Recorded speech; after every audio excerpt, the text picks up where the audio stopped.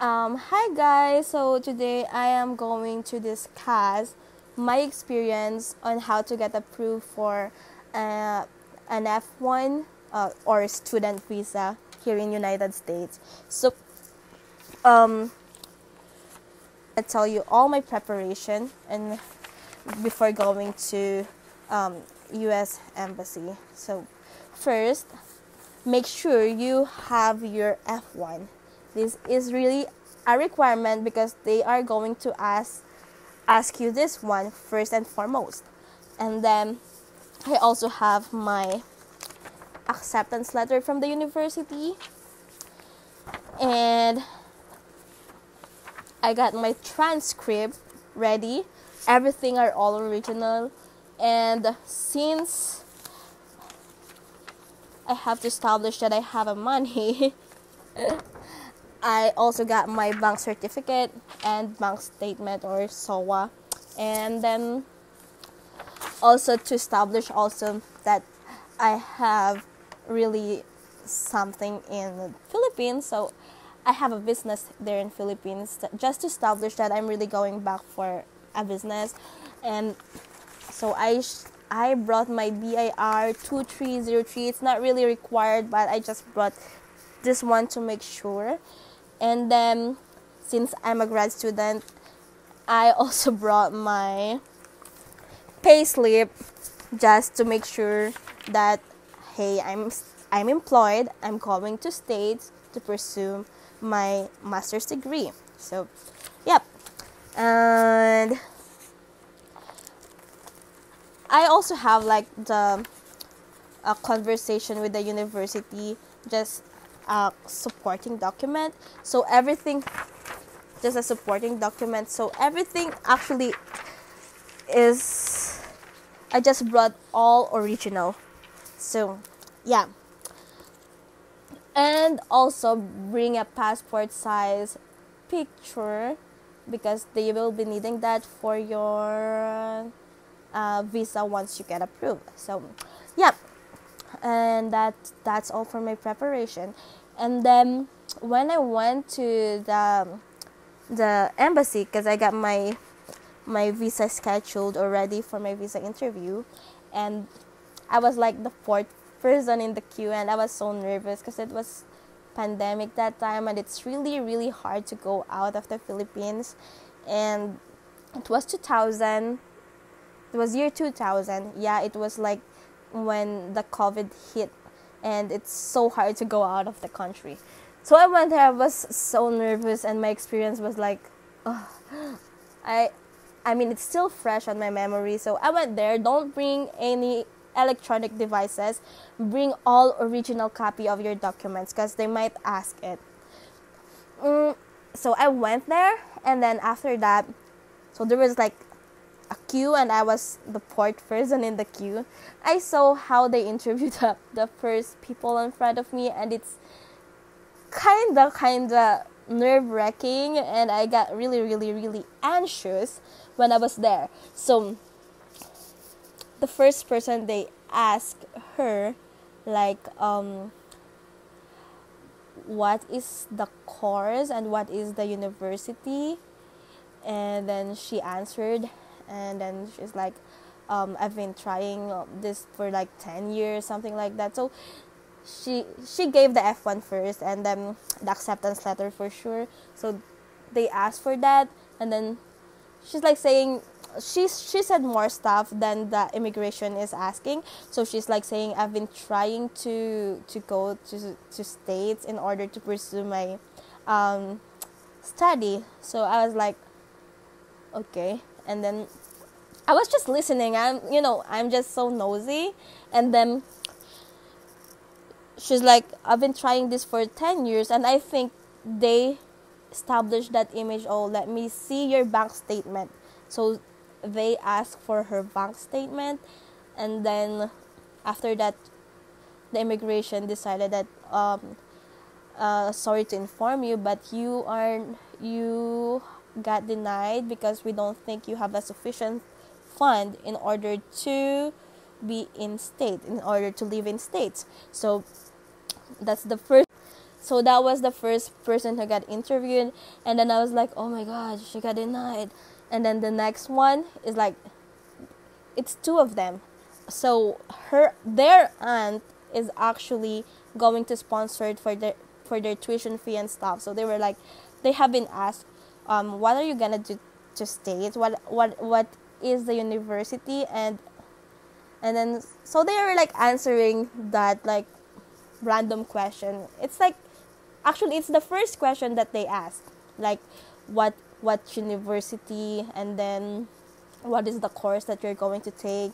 So they were like, yeah, they were answering for sure. And then they asked, who's gonna support you? And the girl said, oh, it's my aunt, and she's a dentist there.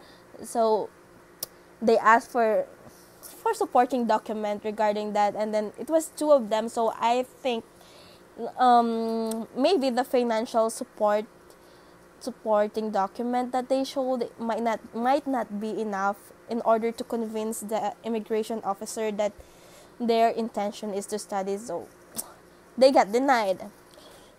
And me, I'm nervous. It's two denial in front of me. So another one, oh, this girl, she's so pretty. And then yeah, okay, so she has been asked, same, what's the course, and then what's the university, what course are you gonna take. And then this one, she already finished her bachelor's degree in Philippines. So they were like, why are you gonna take yet? It's available in Philippines. But I don't know about based on her answer, but I think it's like her dad, it's asked her to study here in States. So she's like, and then the immigration answer, so your dad is a citizen? And then she's like, yep. And then she's like, so did your dad acquire the citizenship because she married a US citizen? And then she's like, yes. And then after that, there was like some delay, and somehow I am not really 100% sure if she's gonna get approved or not, because there's a delay. And then yeah, I think she established that impression that she might go to States, and same thing that what her dad did. So she got denied. So it was already my turn, and I was like anxious, I'm nervous. So the first question that she asked me is like, what is the name of the university where you're gonna take this course? And I was like, so I said the university. And then she's like, so what course are you taking? So since I'm gonna go for a grad school, I said master's in computer science, technically because I'm a software engineer. So yeah, that's what my answer is. I think I was just trying to be cool, but deep inside me, I'm so anxious, I'm so nervous. I'm like, no, my god, because if she gonna ask for my bank statement, my bank account doesn't have that huge of millions of millions of peso. So I don't have millions of peso in my bank account. And that time she's like, okay, have you been to places like outside the Philippines? And I said, yeah, I've been to United States, UK, Australia, Singapore, Malaysia, Vietnam, India, Indonesia, and I just said a lot of places where I went. Well, yeah, I went to a lot of places, but as tourist. So I went to Korea, something like that. So I went everywhere as a tourist, and this is the first time that I'm gonna go for a student visa. So I'm like, I was nervous. It's so evident that I was really, really nervous that time. So I don't know, maybe the way I said it, maybe it's not too obvious that I was nervous. And then she asked me about the acceptance letter. So I showed my acceptance letter, and yeah, first and foremost, they will ask for your F1. So you have to be prepared that your F1 is there, and the signature is like, so you have to make sure that your F1 is original copy from the university, and they are going to ask for that. So that time my F1 is actually not original, but they are accepting it because the signatures are like blue. So plus I think that time it was pandemic, and it was really hard to send the mail to the Philippines, but you are supposed to bring the original copy. So and then she asked me what is my purpose, and I said I'm going to States in order to pursue my degree in master's of science in computer science, in order to create my own business in the future. And once I finish my degree there, I'm gonna go back to Philippines, create my own academy, and then that academy I'm going to teach my countrymen on the things that I learned in States. And then she's like, so what are the things that you are interested to learn in States that are not available in the Philippines? I'm like, I believe we don't have machine learning and big data, but for sure maybe we have already. But I just want to learn in States.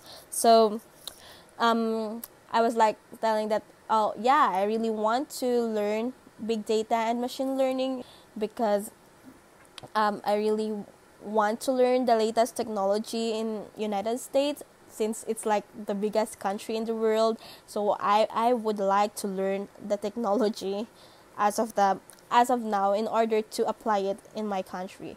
So she's like, oh yeah, sure. So she's like telling me, oh, so that means you're gonna make your own business as soon as you finish your course. And I was like, yes, that is exactly the plan. So I mean, I've been places, so yeah, I believe that's the plan, that's the goal.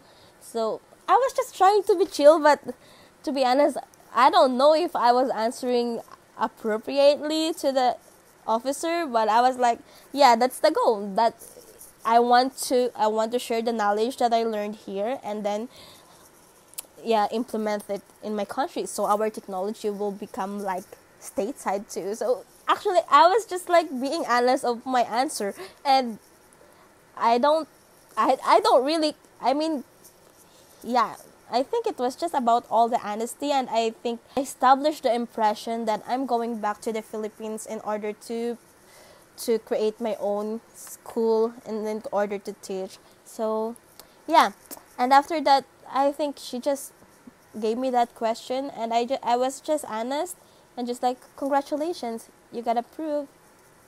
And yes, I was like, shit, oh, that's unbelievable, because I was like the fourth person who got interviewed that day, and I passed. And I was like, oh shucks.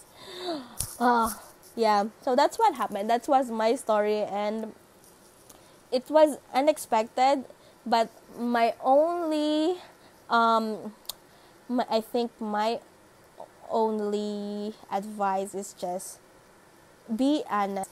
And my only advice is for you to establish the impression that you are going back to the country, to your home country, in order to get approved. So yeah, so I hope you guys learned from my story, and thank you so much for watching.